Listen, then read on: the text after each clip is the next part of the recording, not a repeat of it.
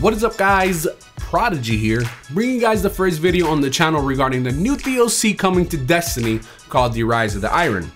The reason I'm making this video today is because there was a bunch of leaks that came out regarding this DLC, starting off with the release date.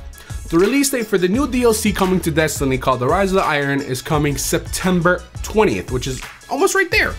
And is bringing a bunch of new stuff from new weapons, new armor, a new raid, and a bunch more.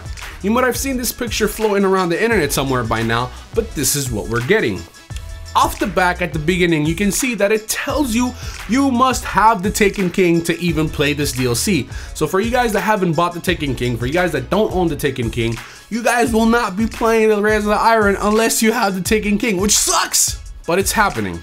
Next off, we get a small description on the DLC mentioning the new enemy called the Fallen Mutants, and you guys can also see everything else that we're getting below.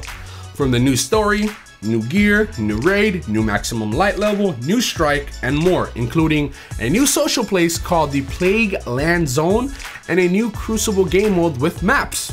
And finally, it tells you that you require 14 gigabytes for this DLC, so make sure you guys have that. And one more picture before we get off this video, which some of you guys probably will get sad from, but there you go. This DLC might be only coming for the Xbox One and PS4.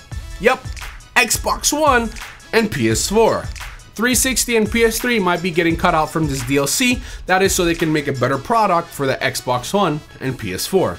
Anyways guys, thank you guys for watching this video. Hopefully you guys did enjoy. You guys can please leave a like. If you're new to the channel, make sure to subscribe, and I'll see you guys later. Peace.